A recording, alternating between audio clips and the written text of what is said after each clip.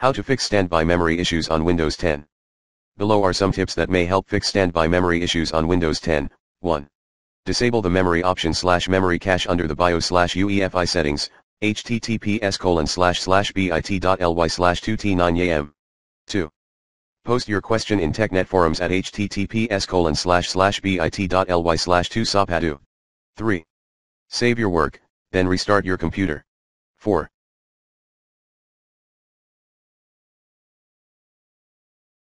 Save your work, download and run RAM map at https://bit.ly/2vznuhf or empty standby list at https://bit.ly/2eo4oip. FYI, for advanced users only. 1.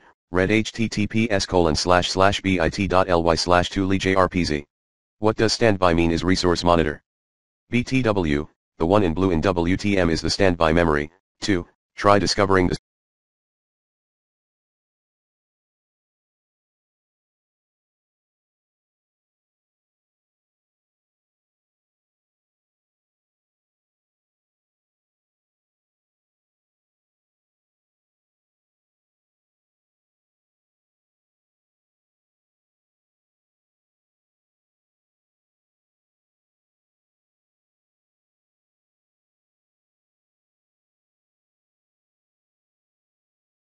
of the problem.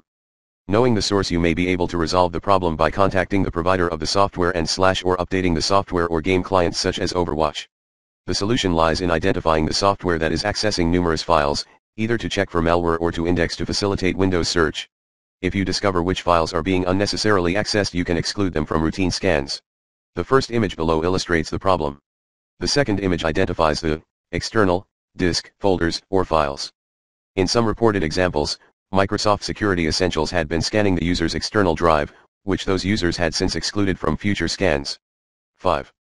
Scan your system with the recommended Avast Internet Security in this video guide and clean potential badware.